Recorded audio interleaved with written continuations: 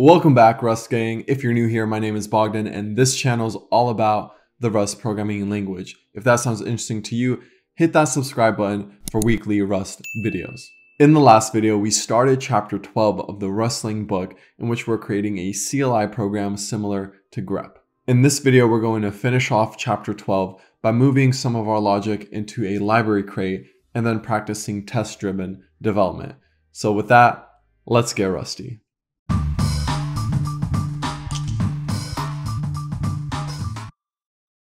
So far, this is our program. We have a main function which takes in our command line arguments, stores them in a variable called args, then constructs a config struct and passes the config struct into our run function. Now this works, but our main.rs file is starting to get a little bit bloated. So let's extract some of the logic out into a library crate, specifically the run function and our config struct along with its implementation block. So the first thing we'll do is open up our folder hierarchy and create a new file inside the source directory called lib.rs. And this will be the root of our library crate. Next, let's go ahead and move over our run function and our config struct into our library crate. We'll also want to copy over the relevant use statements.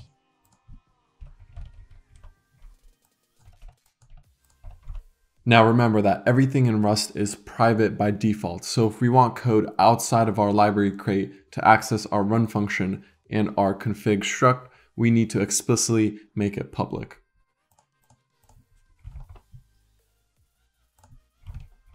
And we need to make the fields of our struct public as well. Next, we'll go back to main and remove the unused use statements. And next we want to import config from our library crate. So to do that, we'll type in use mini-grep, which is the name of our library crate, ::config. Finally, instead of bringing the run function into scope, we'll specify mini-grep : run. Let's go ahead and run our program to test it out. We'll type in cargo run test and then poem.txt, which, if you recall in the first video, we created in the root of our directory.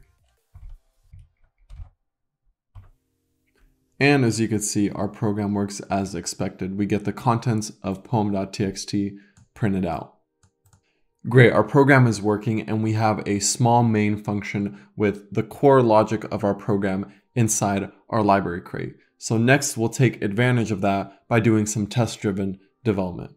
Here we're inside lib.rs, and to practice test-driven development, what we want to do is write a test that fails, then implement the logic that will make the test pass, and finally, if necessary, refactor our code and make sure our test is still passing. Currently, our program just prints out the contents of a file, but what we want is for our program to use our query string to search inside the file and only print out lines that contain our query. To do this, we'll create a function called search, but before creating that function, let's write a failing test. So we'll scroll down here and add a tests module. Here we're defining a module called tests, which has the configuration test, and then we're importing everything from the parent module. Next, let's add our test. Here we have a function called oneResult, and it has a test attribute, meaning that it's a test function. And then we have a variable called query, which is equal to duct, and then a variable called contents, which is equal to this, Rust, save fast, productive, pick 3. Lastly, we have this assert equal statement, and here we call the search function, which doesn't exist yet, and we pass it the query and contents. And what we expect to be returned is an array of lines that contain our query string. And in this case, we only expect one line to contain our query string, which is save fast and productive, because it has duct in it. And that's why this test is called oneResult. Now, this code will not compile because the search function is not yet defined. So let's define the search function and make it return an empty vector. We'll define the search function right above the tests module, and it'll be public and it will take a query parameter, which will be a string slice, and contents, which will also be a string slice, and then it will return a vector of string slices.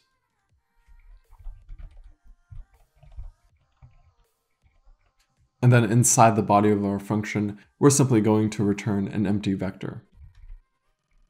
Now, if you notice, we have some red squigglies up here, and if I hover over, we can see the error. The error is missing lifetime specifier. This function's return type contains a borrowed value, but the signature does not say whether it is borrowed from query or contents. Remember that anytime we return a reference from a function, we have to tie the lifetime of that reference to the lifetime of one of the input parameters. In this case, we want the strings in the returned vector to have a lifetime tied to the contents input parameter. And that's because the return strings will simply be lines inside the contents string. So let's specify our lifetime. First, we'll add the name of our lifetime after the name of our function. And in this case, it's tick A. Then we'll assign tick A to contents. Finally, we'll assign tick A to the string slices returned in our vector. Now we have a working search function. So let's go ahead and run cargo test. As expected, we have one failing test, and our test fails because our assertion failed. We expected a vector with one string, but we got an empty vector. Now let's write the code that will make this test pass. Inside our search function, the first thing we'll do is loop through each line in contents.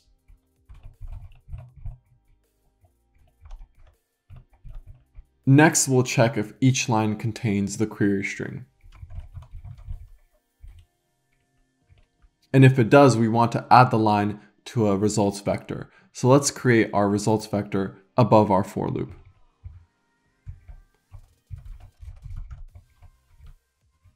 Note that we want to make our results vector mutable because we're going to mutate it. So inside our if statement, let's push the line onto the results vector. And lastly, at the end of our function, we want to return our results vector. Let's go ahead and run our test suite again. And this time we got a passing test. Now that we have a search function and it's tested, let's use our search function inside of our run function. So here, instead of printing out the contents of our file, we want to print out the lines which contain our query string. Here we're calling our search function, passing in the query and the contents. Search returns a vector of strings, and each string is a line which contains our query. So then we loop over the lines and print out each line. Let's run our program to test this out. We'll go cargo, run, our query is going to be frog, and then our file is going to be poem.txt. And here you can see we get one line which contains the word frog. We can also test this out by passing in a query that doesn't exist. So we can type in cargo, run, dog, and then poem.txt. And in this case, we get 0 lines. Great, we have a working program, but let's improve it a little bit further. Currently, our search logic is case sensitive. So let's add the option to do case insensitive searching. And instead of using command line arguments, we'll take this opportunity to use environment variables. Let's keep practicing test-driven development by first adding a failing test. So we'll scroll back down to our test module and add a new test. Our test function is called case insensitive, and our query string is Rust with lowercase and uppercase letters. The content string contains 2 instances of Rust. The first word is Rust with a capital R, and then Rust is also in the word trust, all lowercase. Then we have an assert equals statement in which we call a function named search case insensitive, and that function doesn't exist yet. And what we expect to get back are 2 lines, Rust and trust me. Let's scroll back up to our first test case and change the name to case sensitive. We'll also change the content string by adding the word duct tape to the end. and we'll capitalize duct. And this is because our query is lowercase duct, so we expect not to get this last line in the resulting vector. Our code won't compile yet because the search case insensitive function isn't defined, so let's define it above our tests module. Just like our search function, we take in a query, contents, and return a vector of string slices, and we have a lifetime parameter here. Then we just return an empty vector. So let's go ahead and run our test suite. And as expected, we have one passing test and one failing test. Now let's implement the functionality that will make this test pass. The first thing we're doing here is creating a query variable which will shadow the query being passed in, and we set it equal to query.lowercase. Then we create our results vector like before, and then we loop through each line in our contents string. Before checking if the line contains our query, we first call toLowercase on that line, which will return the text in that line all lowercase, so we can check the lowercase line and compare it to our lowercase query. Note that toLowercase returns a new string, so we're not modifying the original strings. Then if our line contains our query, we add the line to our results vector and return results at the end of our function. Now let's run our test suite again. And this time both our tests pass. Now that we have a search function and a search case insensitive function, our program needs to figure out which one to use. And to do that, we can use environment variables. But before we get to using environment variables, let's create a new field on our config struct called case sensitive. And it'll be a Boolean. Case sensitive will represent whether we want our search to be case sensitive or not. Next, let's modify the run function to use our case sensitive field. Here we've created a results variable which is equal to this if statement. If case sensitive is true, we execute search, else we execute search case insensitive. Then we want to loop through our results and print out each line. Finally, let's modify the new function on our config struct to use environment variables. So first we'll need to import the environment module from the standard library. Then we'll modify the new function.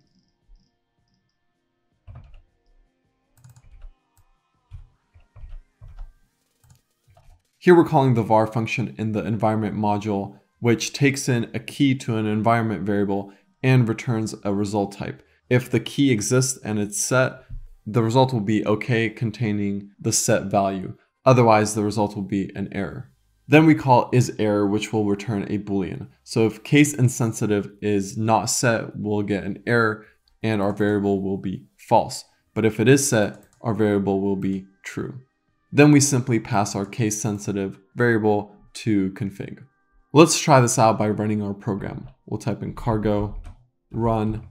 Our query will be 2, and then our file name will be poem.txt. And here we get 2 lines.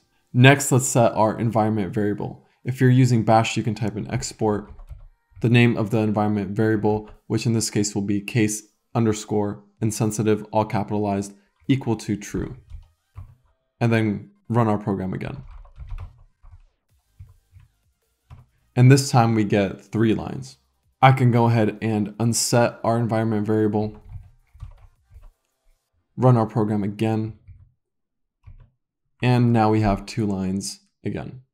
The last thing we'll do is change our error messages so that they print out to standard error instead of standard output. And luckily for us, all our error handling is inside main.rs.